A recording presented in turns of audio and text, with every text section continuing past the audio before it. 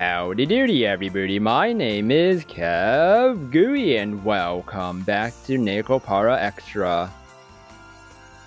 ご主人様、今日はどこに行くんですか？私も聞いてない。ご主人は割と強引。 They said that the temperature would be going up quite a bit today. So I figured we might as well take the chance to bring you guys somewhere you've never been before, Chocola and Vanilla. Are we going to the water park? The carnival? The boardwalk amusement park? 行ったことないとこ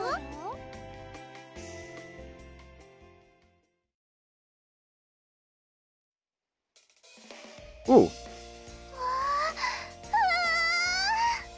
Well, we went to the beach instead. すっごい大きな池。見て見てお姉ちゃん、すっごい大きい。バカ、これは池じゃねえよ。海っつんだよ。初めて見たらわかんねえかもしれねえけどな。この時期の海は人がいなくていいわね。What time of year is this? 夏になると駅前まで人だらけになっててすごかったし。前にしぐれちゃんと来た時は人がすごかったもんね。海どころか砂浜にも入れないくらいだったし。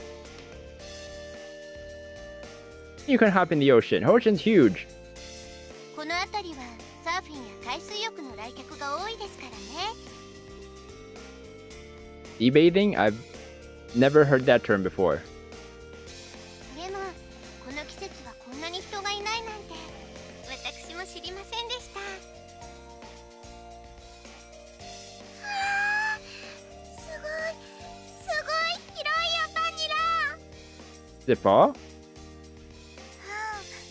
なんかすごいしょっぱい匂いがする。それに足元、これすっごいサラサラ。白くてサラサラですごいね。これが海。 I take it you like it? Not many people come to the beach this time of year, so it's a great spot off the beaten path. The fact that we're able to get here so fast even during the off-season means we have a hometown advantage. はい、すっごく感動しました。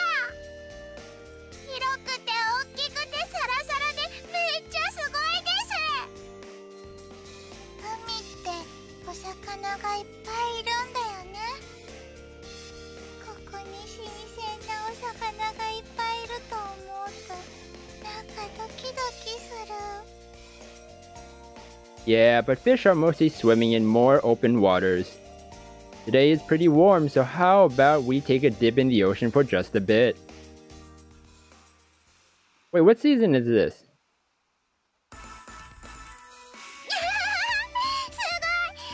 ごいねバニラ。 Oh, they look so happy. Aw. Wait, they're swimming in their clothes? この水しょっぱい。すっごいしょっぱい。この足元の砂の感触がたまらない。波が来るたびになんかこうにゃー。何これすっごい楽しい。 Are they just like running in the like ankle deep water? お姉ちゃん、もっとあっち行こう。行ってみようね。おいナッツ、沖は深くなってんだからダメだっての。強引に引っ張ってくんじゃねえって。マジで危ねえから。 Oh yeah, coconut is very strong. いやー、なんかぬるっとしたのが足に触った。 What's slimy? What slimy thing? Yeah. Eel? 何今の。いやー、うそって。いやー。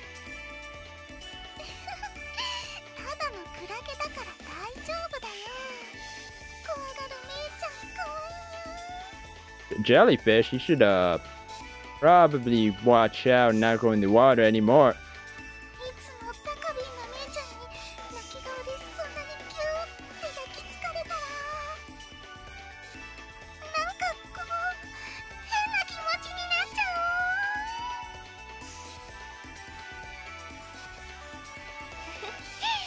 猫たち全員とっても楽しそうですね。Oh, they are at, well, yes, ankle deep, knee high deep. I don't see no jelly. Oh, there's jellyfish. I thought they would be afraid of water, but I'm glad they're all enjoying themselves. After all, in the beginning, they'd raise a huge stink over just going in the bath. そうですね。そんなこともありましたね。でもさすがは兄様ですね。こんなに素晴らしい穴場スポットをご存知だとは。Well, I did used to play here a lot as a kid, after all. 波と戯れる若き兄様ですって。それはなんとも甘美でまばゆい神々しささえ見える情景。Uh-huh. そんなことをしぐれに想像させてどうするつもりですか。兄様ったらもうこの妹殺しもう。 What? Just playing here? Okay, okay. I don't understand a word of what you're saying. Good. ご主人様、見てください。ショコラはめっちゃ楽しんでますよ。嬉しょしちゃいそう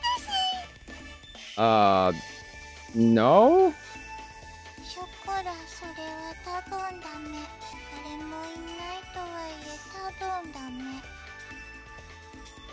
Having fun is fine, but don't go too far into the ocean. 大丈夫。膝から上のところには行かないから。 Yeah, that's good to hear. Hmm? あれ？さっきより水位下がってねえか？そうだね。さっきはここでも膝の上くらいあったのに。 Oh, it's gonna be a huge wave. これくらい浅ければ足元もよく見えて安心だわ。可愛いメイちゃんが見れないのは残念だけど。兄様、あれはもしや引き波というやつでは。 Wait, hey, everyone! After a riptide, a huge wave will come, so...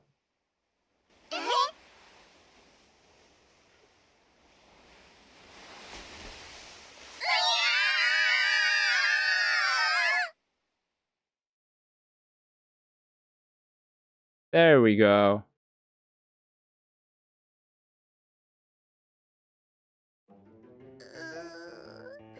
びしょびしょで歩きづらいよ。 Well, good thing you're home now. まさか海にあんな罠があるなんて。 Oh no, now they're gonna be scarred for life. The first time to the ocean, and that thing just hit them. お姉ちゃん、耳の中の水が出てこないよ。ったく、まさか砂浜近くであんな大波が現れるとは思わなかったぞ。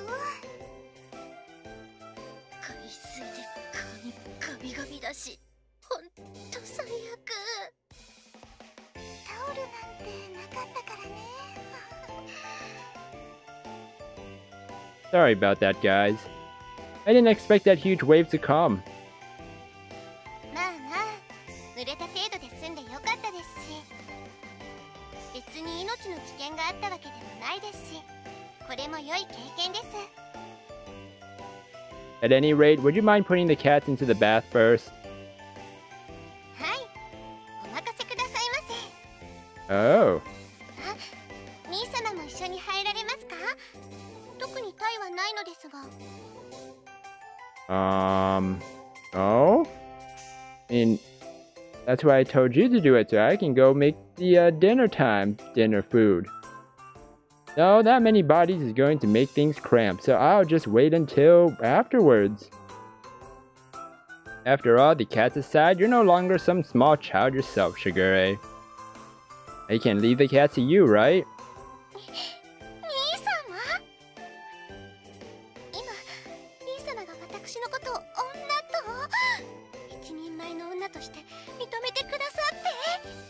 Yeah, that's what I expected of what Shigure would say.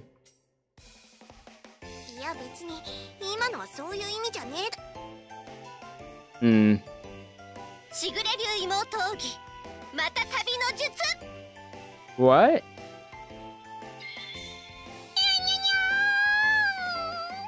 Oh. I see, she just gave her catnip. Well, anyways, I'm gonna end the episode here, everybody. We will find out what Shigure, gonna do, because she's getting out of hand really fast. If you guys enjoyed this episode, then please smash that like button and subscribe down below for more awesome videos. And don't forget to share this video and ring that little bell to get notifications on my uploads. Thank you everybody for watching this episode, and you will hear me in the next one. Goodbye!